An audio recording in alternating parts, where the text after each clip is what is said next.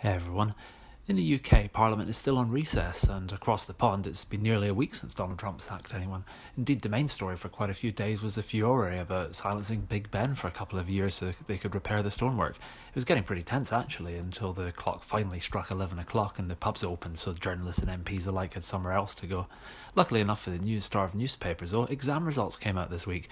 One great thing with school results is that if they've gone down, you can fill copy by criticising teaching standards, but if they go up, you can spend days complaining about how the exams have become easier. But the best thing really for newspapers and websites alike is that they can fill acres of space with photographs of people opening the results. Teenage girls opening the results, ethnic minority students celebrating the results, lots of attractive young women hugging each other, attractive ethnic minority girls leaping into the air, possibly cuddling one another. All sorts of photos really, just as long as they're vaguely suggestive and there aren't any boys or unattractive people in shot.